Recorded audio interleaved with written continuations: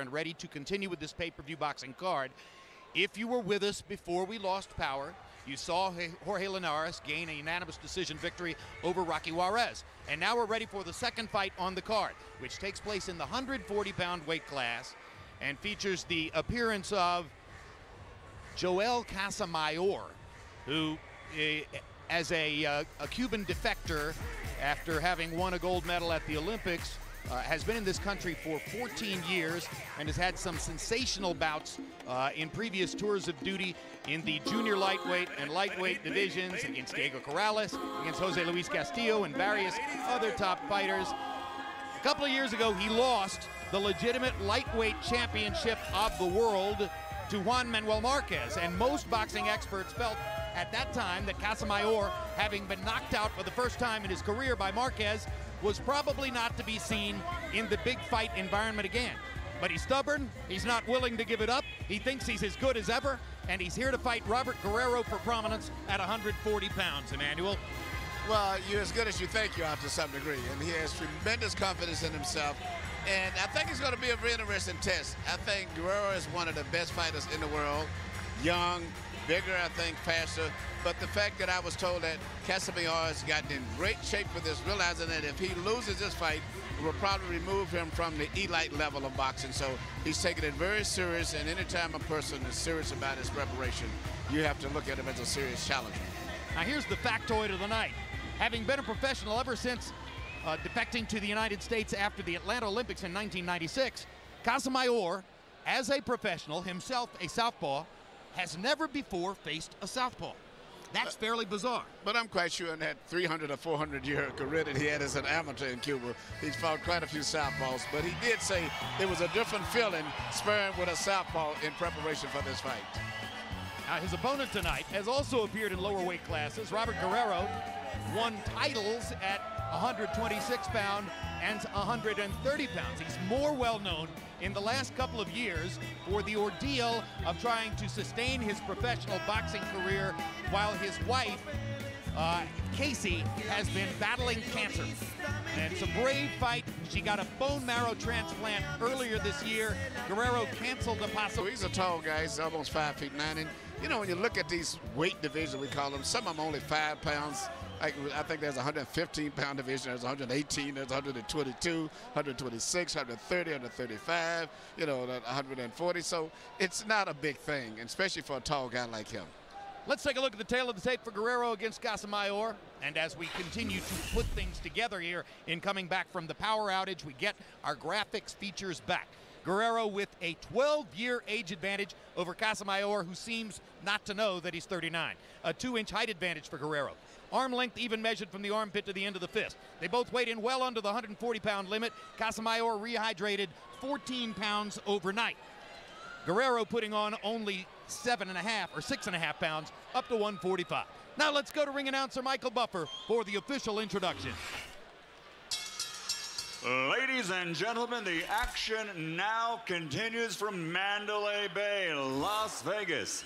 And it's all brought to you by Golden Boy Promotions with Marquez Promotions. And sponsored by Tecate, Cerveza con Carácter.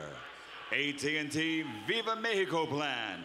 Make your calls with your wireless phone to Mexico or from Mexico, as if they were local calls.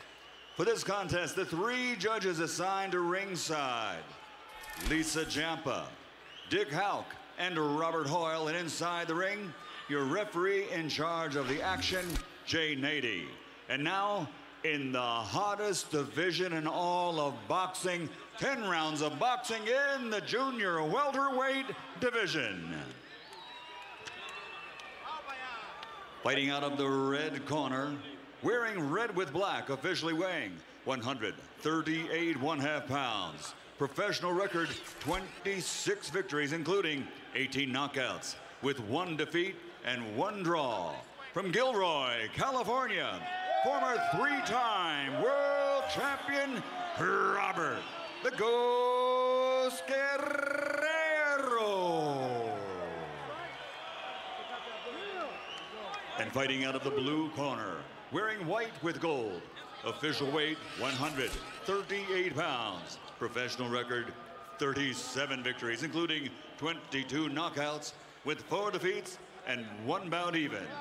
De Guantanamo, Cuba, former 4-time world champion, Juan El Cepillo Casamayor.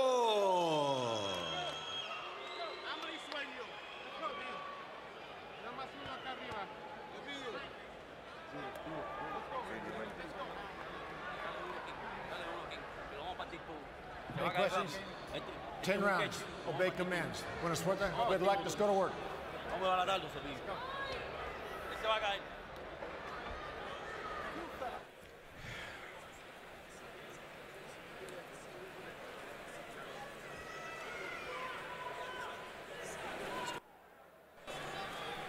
Whereas Casamayor said that he has never fought a southpaw as a professional fighter, Guerrero, even with his short career, has fought 7 southpaws, in addition to having so many as an amateur that he fought. So he's very, very experienced and comfortable with a southpaw, meaning Guerrero. And if you look at them in the ring, I think it's an unmistakable impression that even though Casamayor weighs more tonight, thank you, basically Guerrero's the larger man.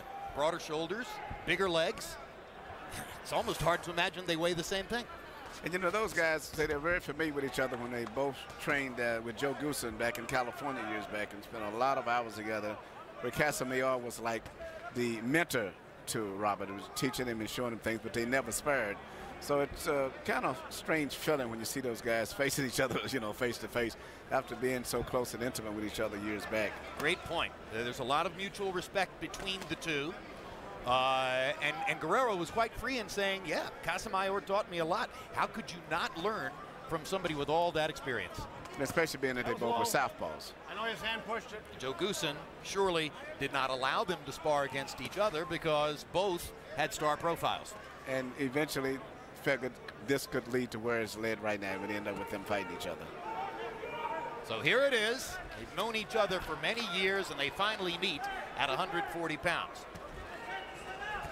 A weight class in which Casamayor might have thought a few years ago he would never appear. A weight class which a few years ago was 14 pounds north of where Guerrero was doing his work. But as you say, weight classes matter less now. Yeah, because they're so close. It used to be like 135, the next was 147. And for 147, the next stop used to be 160. But now in between there's at least one weight division, sometimes 2 in between those divisions. Okay, if both factors damage the sport, and we'll watch Guerrero and Casamayor tactically feeling their way through the first round as you comment on this, which does greater damage to the sport? 4 recognized governing bodies who each offer title belts, and some of them offer multiple title belts in every division, or 16 different weight classes as opposed to the original 8? Which is worse? Well, I don't know. It's both. It's just too many champions, like I say, whether it was organizations or just weight divisions. There's just too many champions now.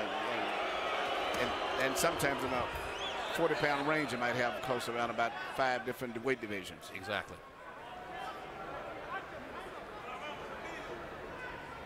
As we said, a tactical first round. To the degree that anything has happened, Guerrero landed a couple of jabs which seemed to make the point that he's the bigger guy. So Casamayor has used the ring, used the space, and gotten a good look at Guerrero in round number 1.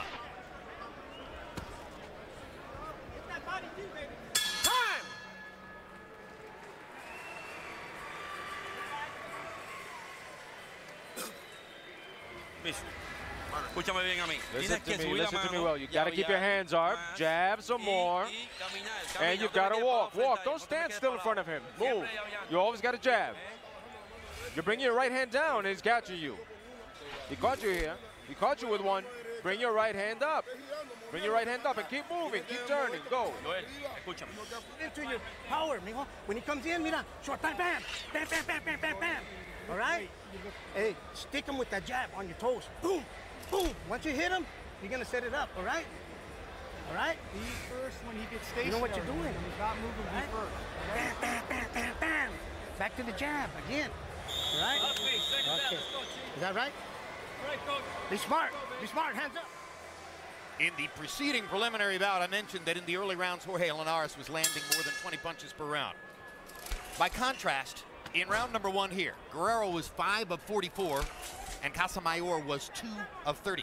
7 landed punches in the entire first round by the two fighters combined. And Guerrero is going to have to step up the pace on this fight. He's going to push Casamayor. Casamayor, timing and reflexes is a little bit off. The age is showing. It's not that well coordinated, but Guerrero is going to have to step to him and make a faster pace fight in order to be effective. Otherwise, this could be a very boring fight.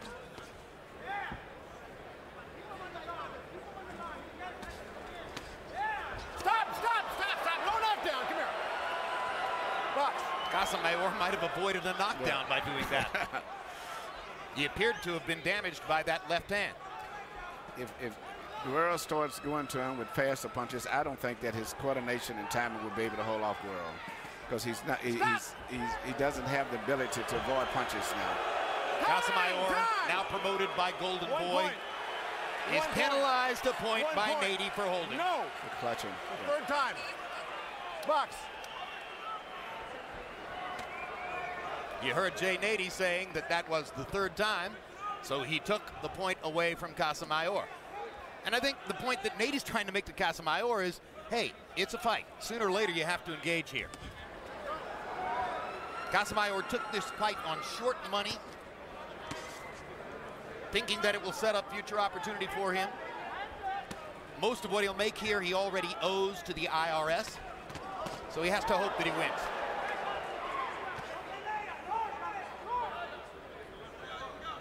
And I should say reportedly, because obviously I don't deal with the IRS for him, but reportedly he owes this money mostly to the IRS. I mean, his portion of the price goes. Correct. I'm quite sure there's managers and trainers and other people involved. Correct. And conditioning guys. So, regardless of what, it's not a good situation.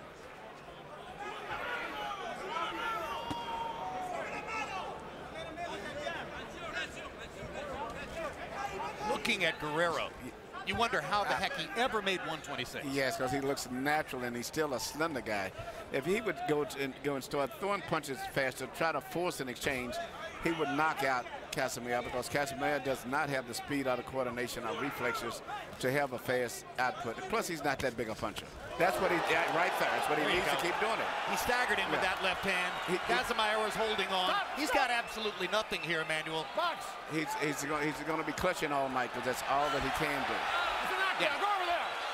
Unfortunately, this is likely to turn into a disqualification. 5, 6. Jay Nady's trying to avoid that by ruling it a knockdown and giving the count. But if Guerrero starts throwing punches, especially shorter punches, which makes it much more difficult for him to clutch him, it would be a knockout at any time that he decides to throw the punches. Yeah, Guerrero is showing Casamayor, perhaps because of their past relationship, too much respect. More respect than Casamayor deserves on this particular night. Bring your hand up. Bring your hand up. Bring the right hand up. Where's the bucket? That one. Turn him. Turn him. You gotta bring your hand up. Bring your left up. And let the left go. Let your left go. You understand? Bring your hand up. Here's the first left hand that hurt Casamayor and prompted some of the holding early in the round. And I actually thought it should have been a knockdown. He bounced off the ropes, came back and grabbed Guerrero by the legs, and was ruled to have been holding. Then later on, this happened, and rather than to penalize Casamayor again for holding, referee Jay Nady ruled that a knockdown and gave the count. Punches in the second round, Guerrero 14 out of 46, Casamayor 4 out of 20. Harold, how do you have it through the first two? Jim, 2-0, 20-16, Roberto Guerrero. Jim, that second round was something else. You know, I scored a 10 rounds, 10 points to 7 in favor of Guerrero, and let me explain. Casamayor loses 1 point when Nady took the point for tackling, and another point when he got knocked down legitimately. But, you know, you get hit on the jaw, your natural tendency is to hold, and that's all there is to it. Joe Casamayor tried to do it, and Jay Nady got fed up with him and took a point. I don't know how much longer this is going to go, but 2-0, 20-16, Roberto Guerrero. You know, the real truth of the matter is Joel Casamayor lost the lightweight championship and lost a lot of the respect he had garnered on the evening of November 10, 2007 in Madison Square Garden, when he fought Jose Santa Cruz. But as the result of some unbelievably dreadful scoring, Santa Cruz didn't get credit for victory in the fight. Then Casamayor was lucky enough after that to win a tumultuous bout against Michael Katsidis, in which Katsidis basically threw his head into a Casamayor left hand and got knocked out. So he's had a little bit of good fortune that has sustained him in the sport in the last couple of years. But looking at his reflexes right now, particularly when Guerrero throws a straight left, he just pulls back. He has no really defense. He's hoping that he's out of range. And it's just a matter of time. I don't think he's going to be much longer fighting these quality of fighters anymore.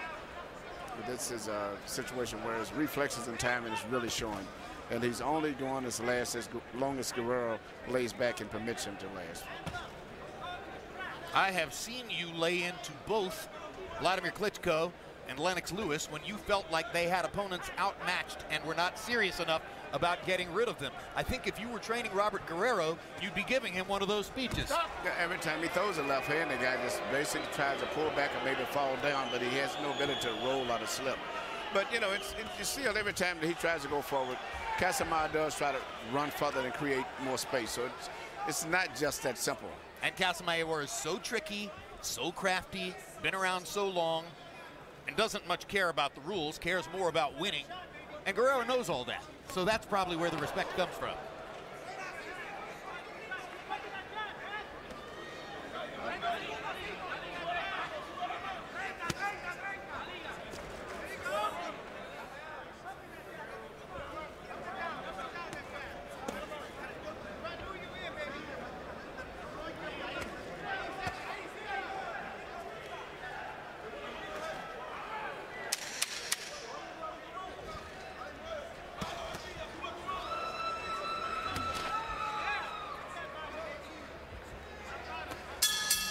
In that round, Guerrero thoroughly outboxes Casamayor, but does not deliver any of the kind of physical damage that was the case in round 2.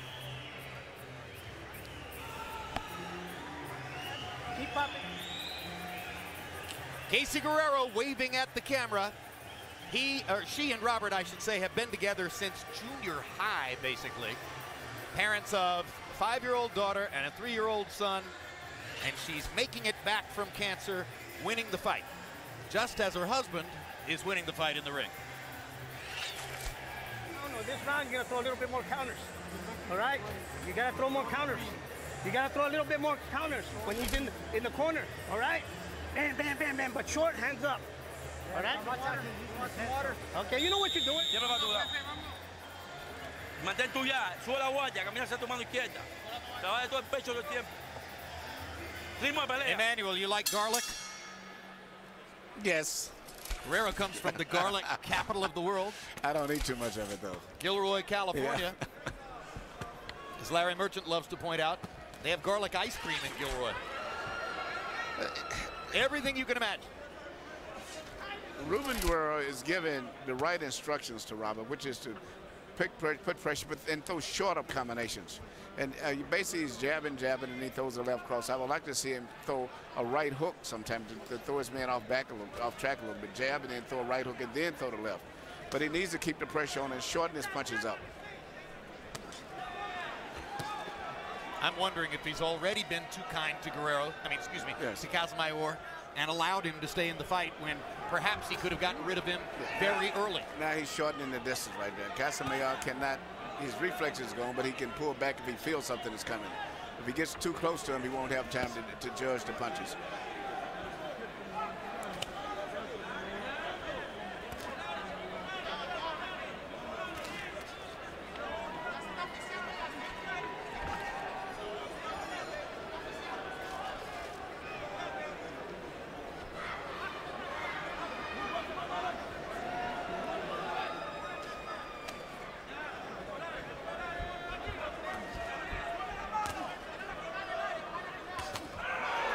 Hand by Casamayor.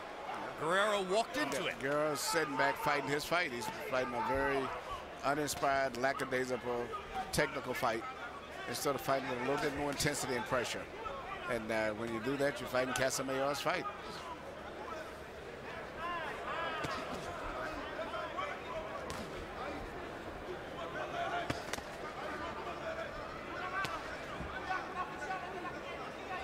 That left hand was too long and looping to do real damage, but it did land cleanly.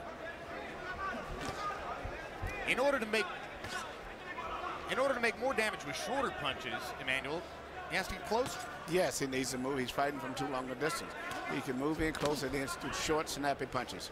But even though he's a taller guy, he still has much better, snappier punches than Casamayor, and he's fighting him too far away.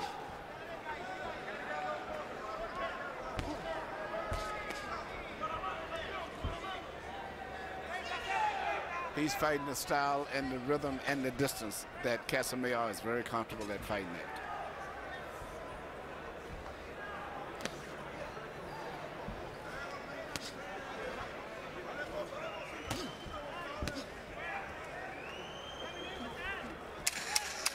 And as long as that's the case, Casamayor is still in the ring, and he seems to be getting stronger and more balanced as the rounds go by. Yep, and may have won that round.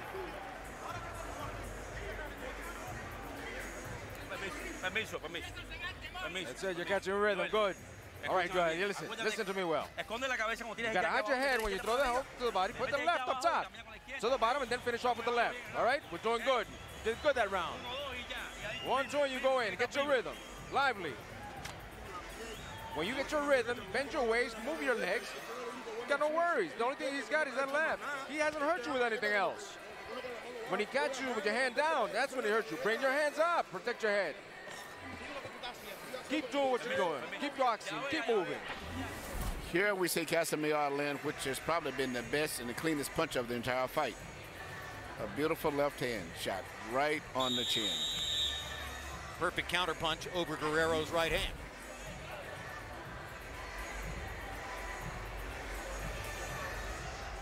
CompuBox numbers in that round: Guerrero 9 out of 64, Casamayor 7 out of 34. In other words, Joel's not throwing much, but he landed at a higher rate than Guerrero in that round.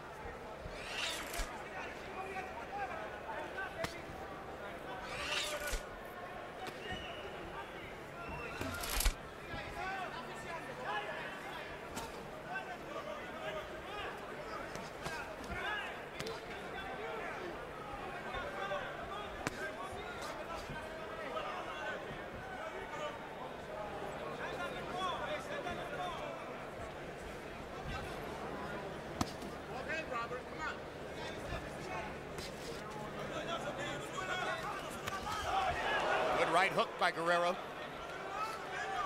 Casamayor left himself open for that one.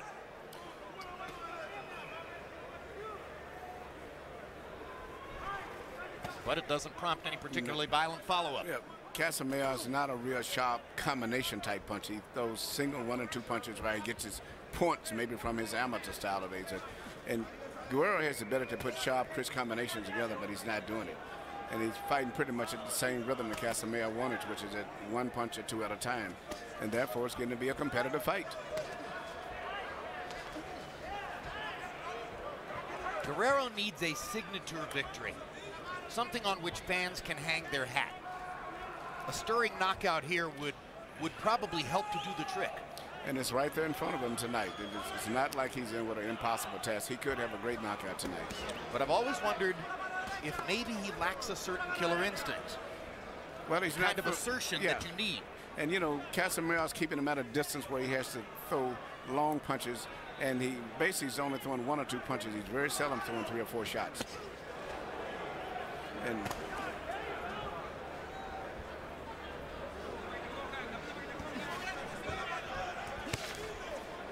that's okay. That's okay.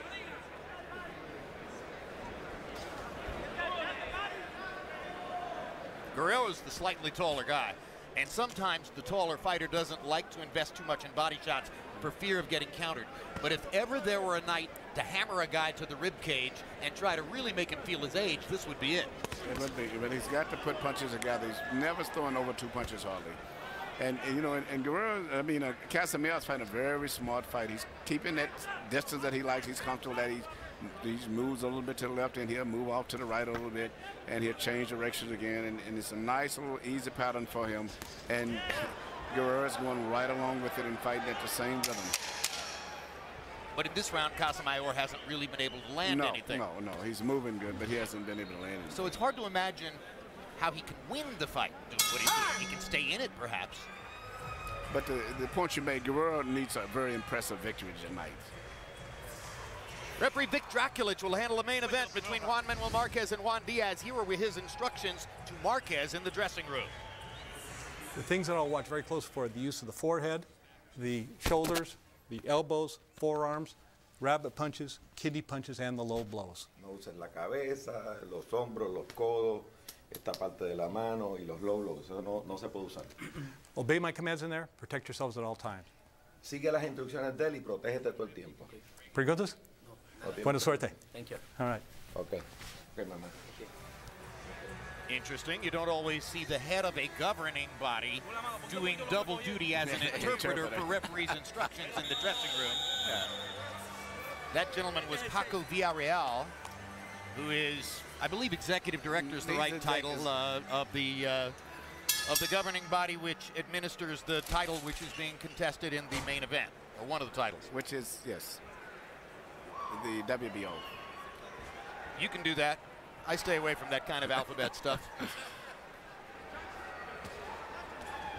They're all the same to me. Harold, how do you have it scored? Okay, Jim, 50-43, 5 rounds to nothing, Roberto Guerrero. Jim, now I'm going to tell you why you're seeing what you're seeing. All right. Roberto Guerrero will not move in and try and take this guy out as long as there's that constant fear that Yoel Casamayor will butt you and split you wide open. And that's exactly what he's good at.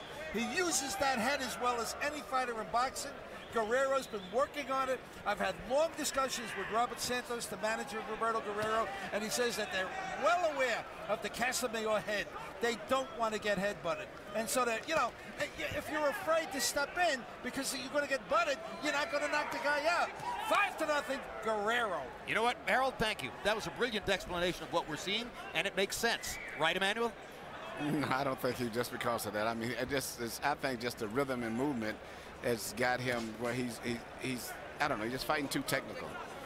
I mean, just a simple jab, he could stop the guy from even getting in. But no. Casamayor has been known to use his head, but in this type of a fight with a guy like him, I don't think that would be a factor. I think Guerrero just fighting too tentative, too intelligent. I go back to my original point. I've always wondered if he lacks a certain killer instinct. He's a very good fighter. He has no credential yet with which to try to claim that he's something better than that. He's always had the potential, or so it seems.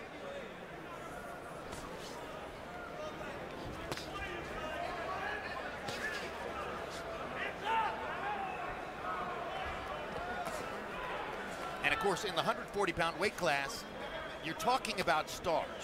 You're talking about Timothy Bradley, Devin Alexander, Amir Khan. All of them have considerable star quality. And there are others.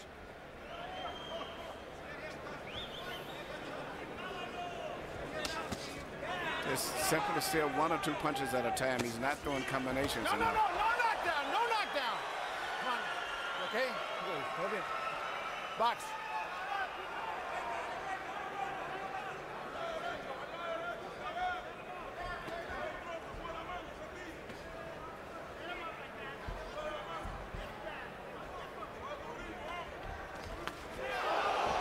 That straight left hand is bound to have hurt Casamayor. He is very wobbly now. And anytime he wants, he's right there to do it. That was the best punch Guerrero's thrown in the fight so far.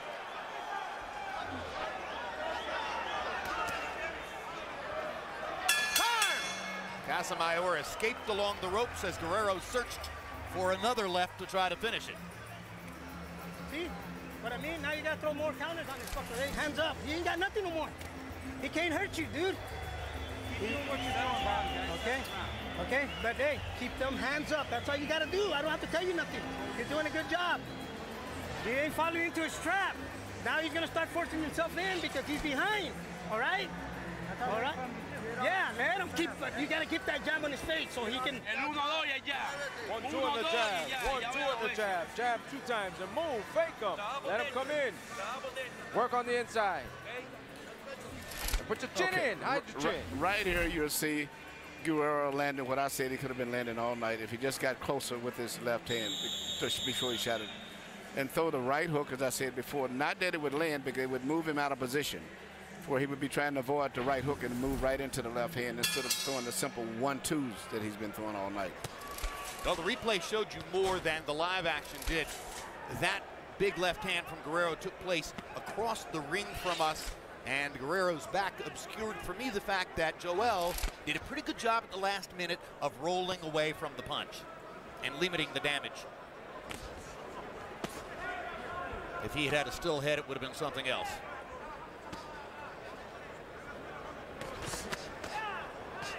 There's another one. And again, he wobbles. It's there all night if he throws it. He wobbles every time he lands one. Yeah, because when Casamayor gets away, he just barely pulls back because he can't really see punches that good. He just tries to hope that he's out of range. So if he would step in closer with a short, authoritative jab where he can move in position with a jab instead of flicking it, he would hit him with those left hands all night long. Uppercut was just short. Second left hand was a little wide.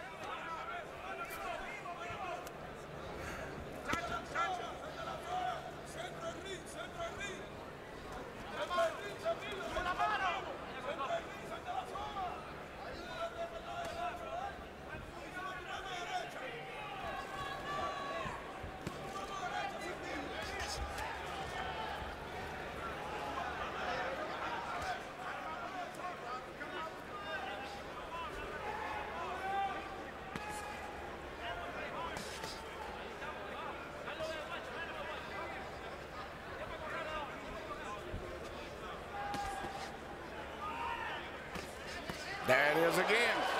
His head is straight back. It's all he does is hope he's out of range. It's all night. If he gets close enough before he throws his left hand to hit him every time. And now Casamayor reaches out and grabs Guerrero again. He was penalized once for tackling in the second round. Guerrero seems now to fully understand that he can turn out the lights with one big left hand if he can find the range. Yep, and if he would put more punches together, it would be easier, but he's still giving Casamayor too much space.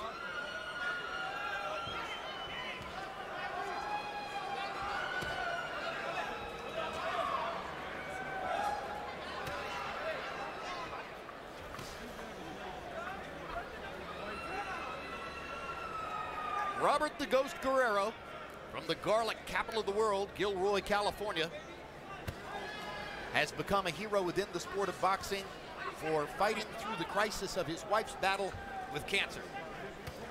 Skipped a fight earlier this year to stay with his 5-year-old daughter and 3-year-old son. Braided his daughter's hair just the way Casey does.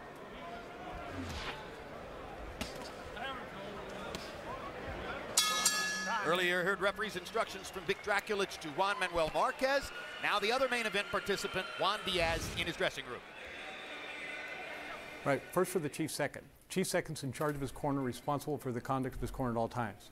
The chief second's the only one allowed in the ring at any given time, and that includes final instructions to the fighters prior to beginning the bout. The exception to that is if your fighter sustains a cut, you have a separate cut man.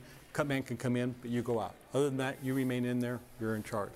If I bring him to the corner for repair of equipment such as tape or mouthpiece, do it cleanly, quickly, efficiently, no coaching whatsoever. And do you have 2 mouthpieces? Yes. Have that second mouthpiece available so we don't have any delay in getting the action going again if we lose mouthpiece. With regards to the use of Vaseline or medication on the skin, keep it smooth to the skin. If it's gobbed on, I've got to call time and have you take it off on her, and you don't want to do it. Bottom line, follow the instruction of the inspector in your corner. Any questions at all? All right, now for the fighters. Most of those instructions were given to Ronnie Shields and his staff. Emmanuel, as a trainer, do you scout referees? Yes, I do to some degree. But, you know, I think the Jay natives, I'm glad you mentioned it, particularly with Jay. In the Guerrero and Marquez fight, if you remember, when there was a knockdown, when Guerrero knocked Marquez down, and Jay Native didn't see it.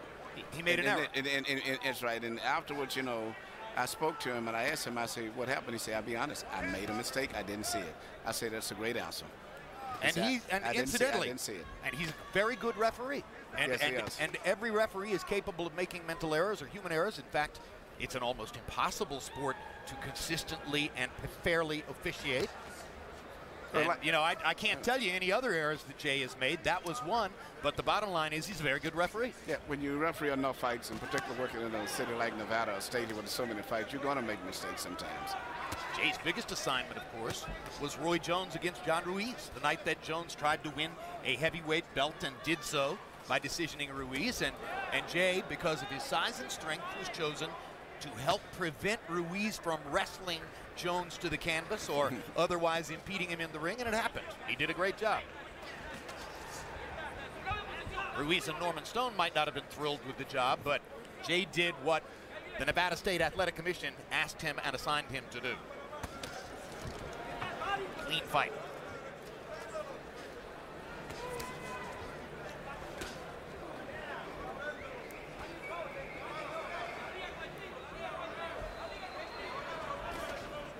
Stop. And one more point. For a couple of years, Jay Nady has shied away from wearing the microphone, which helps fans to know what's going on in the fight on big HBO telecasts. And we're grateful that he has put the microphone back on tonight.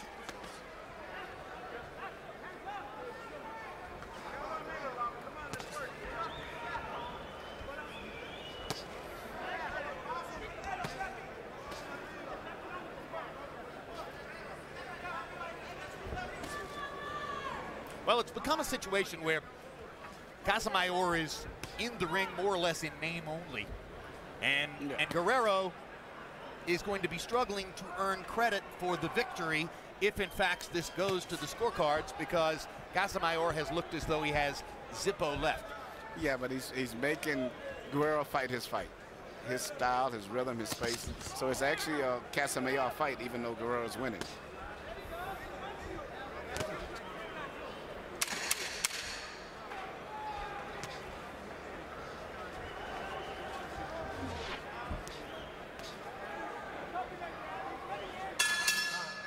In case you've just tuned in and missed the first undercard fight, we'll take a quick look back at what happened as Venezuelan rising star Jorge Linares got a chance to help make up for a shocking knockout loss last year.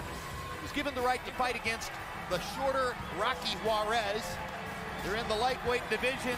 Linares outboxed Juarez throughout the entire fight, won an easy unanimous decision, knocked Juarez down that one time, and overall reestablished, at least to our eyes, that he has the skills and the talent to become a star in the sport. We'll see.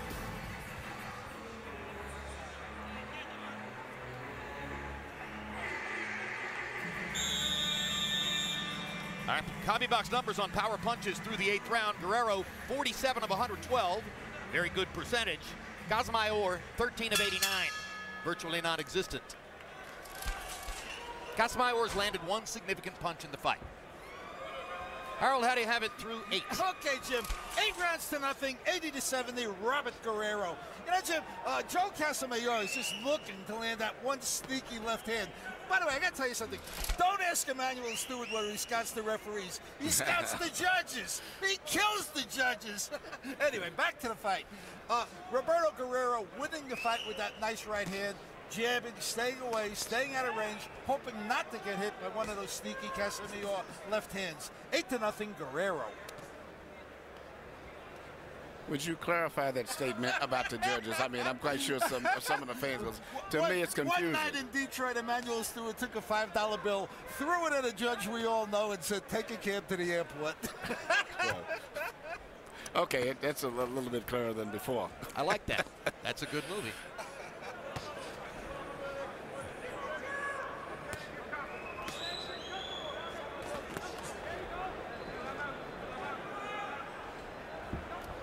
Emmanuel, should fight fans be impressed with Guerrero's wisdom in dealing so carefully with this that Casamayor cannot in any way upset his apple cart? Or should they be unimpressed that he doesn't demonstrate a killer instinct? I don't know how to, you got me a little confused, but I would say this way. As a fan, no, I would not be impressed tonight. I mean, especially when because the skill level is there, the opponent is right, the perfect opponent for the situation to showcase, and he's not putting punches together. He's fighting just the way Casamayor wants him to fight. But he's limiting risk. Yes, limiting risk, but I mean, it's not that much risk if he would just throw short, hard punches and step in, because Casamayor's punches it's not fast enough for his reflexes to deal with the exchanges. There are two goals. One is to win fights. The other is to impress fans, develop bargaining power, and become a star. Guerrero is accomplishing the first goal. Winning the fight.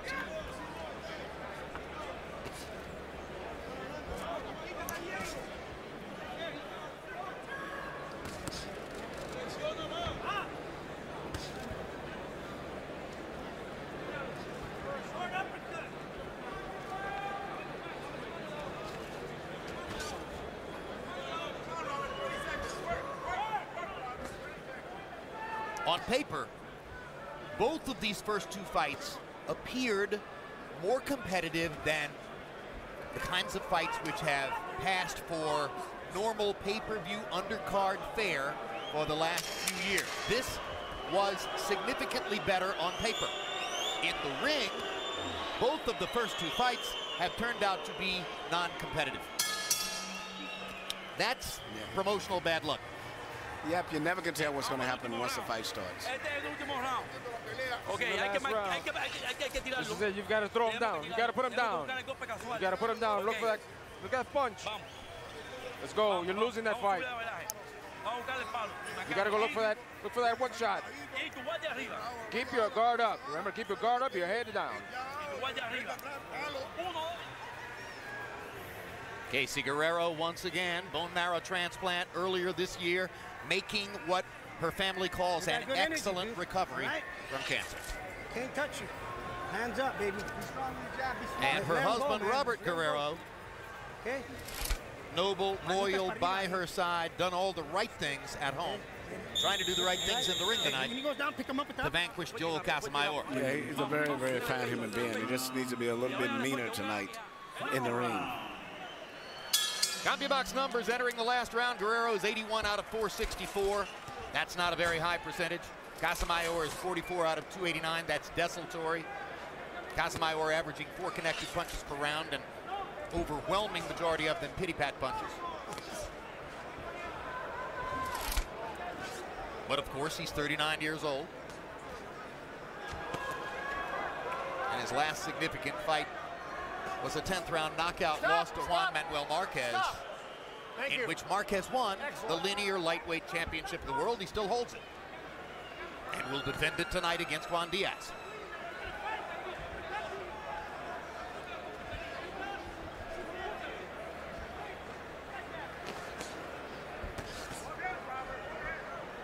It's kind of awkward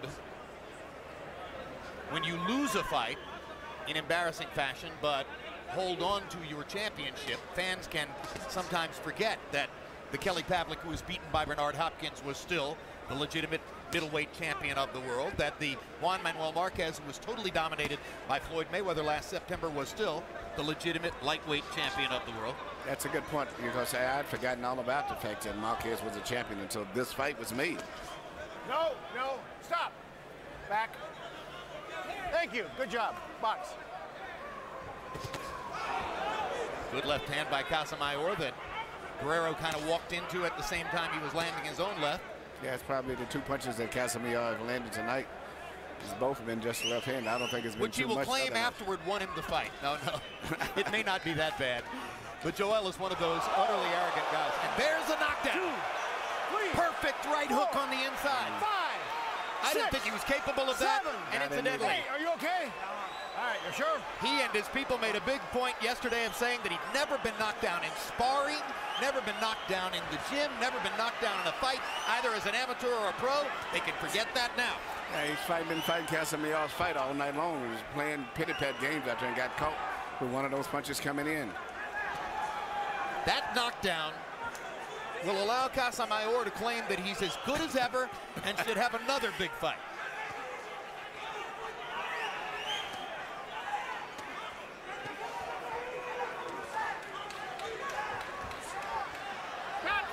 Stop. Box.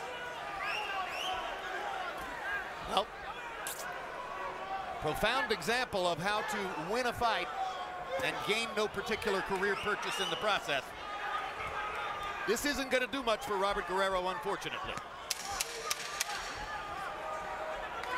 He goes the distance with a seemingly near shot. Joel Casamayor, and just to add icing to the cake, goes down, being knocked down for the first time in his career in the last round. And incidentally, we told you, they're old friends. Casamayor mentored him when they were young.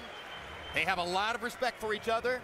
In Guerrero's case, maybe too much respect for Casamayor, but you saw it there as they embraced each other at the end. Now quickly, let's take a look at the right hook knockdown, which Casamayor was able to fashion against Guerrero in the last round. And this is a different view. It's actually a jab. It's a hard jab. A hard jab knocked him down. Knocked him down. A guy who says he's never been knocked down even in the gym goes down by walking into a jab. Unbelievable. A simple, hard right jab. We've seen that a couple of times recently. Yeah, you know, Joshua Clottey went down on a hard jab against Miguel Cotto in Madison Square Garden, and ultimately it cost him the fight. Yeah, but that was a good solid punch right there. But the fact that if he'd have stepped it up at the fight, I don't think he'd been this long anyway. But when you're fighting this type of a fight, anything can happen. So let's take a look at which judges will score this fight. You saw Harold's scorecard, 98-89 in favor of Guerrero. Lisa Giampa, no notable fights, 0 title fights. She's the wife of former terrific veteran judge Chuck Giampa, a good friend of ours. Dick Halkett, Nevada, 7 title fights, including Vernon Forrest dominating Sergio Mora in their second fight. Robert Hoyle, 23 title fights. He's gradually developing a resume. We've traveled with him to Europe for Vladimir Klitschko fights. He had Mayweather with a wide margin, of course, over Shane Mosley earlier this year. Michael Butler has the official particulars on this decision. Let's go to it. Ladies and gentlemen, here at the Mandalay Bay, Las Vegas, we go to the scorecards. Robert Hoyle scores it 98-89. Dick Halk, 98-89. Lisa Giampa, 97-90. All to the winner by unanimous decision. Robert the Ghost Guerrero.